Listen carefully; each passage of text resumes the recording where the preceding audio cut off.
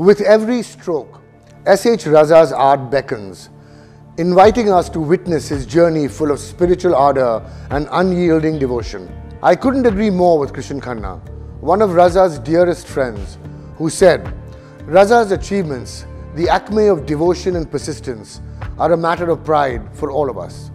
He ushered Indian art into a new epoch of abstraction and symbolism, carving his own niche through his pictorial inventions infused with the poetry of form and color. While his artistic fervor is undeniable, it was also the visionary artist's deep and abiding faith that guided him. Ashok Vajpayee, a poet and critic, fondly remembers Raza as a believer to the core. He often says that without divine powers coming to your help, you cannot create. He bows down his head before the canvas, before starting to paint, and he bows again after he has finished the day's work of painting.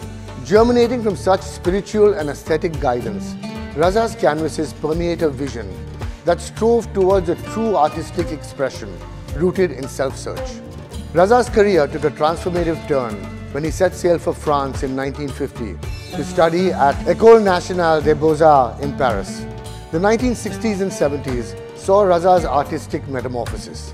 As he navigated further into the labyrinth of shapes and colors with his preferred medium of acrylic, the formal structure of his early works receded. He painted relentlessly, with the harmony of heart in mind. What began to distinguish his canvases was the choice of colors that moved towards an Indian sensibility.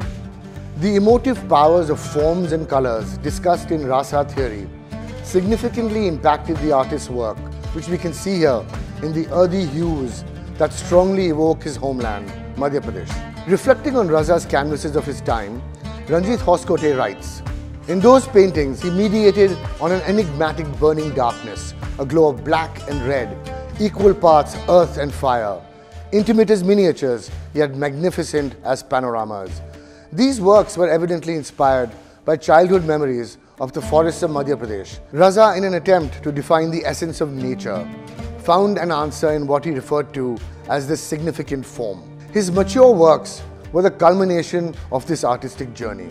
It is particularly exemplified in Raza's masterpiece, Earth, painted in 1986.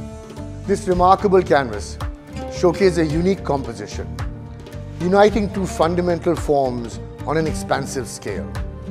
The bindu, symbolizing boundless potential, takes center stage, cradled with an intricate tapestry of intersecting lines and triangles, creating an awe-inspiring impact. He delved deep into the vast potential of geometric forms, ultimately culminating in the bindu, which became the centerpiece of his creations, such as the present lot. First introduced into his paintings in the 1950s as a black sun looming in the background of a landscape, the bindu emerged from the artist's preoccupation with formal order and geometry. Earth is anchored by the bindu at the center, which in Indian metaphysics denotes shunya, or a void representing immense energy and concentrated life force. The focused stillness of the bindu is disrupted by intersecting lines, crafting a charged space layered with diverse influences, notably Indian philosophy, creating a profound tapestry of meanings.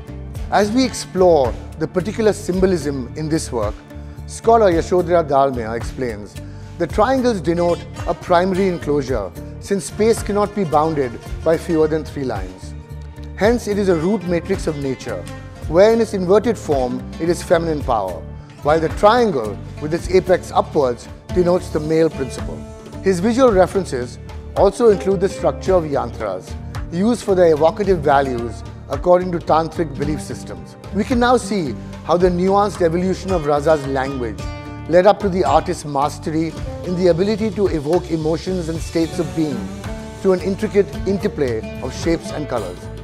Raza's works, including this painting, are brilliant expressions of the artist's elemental spirituality and unwavering connection to nature and his homeland. As we gaze upon Raza's creations, we are reminded that he wasn't just an artist, he was a believer, a seeker, and a conduit for divine inspiration.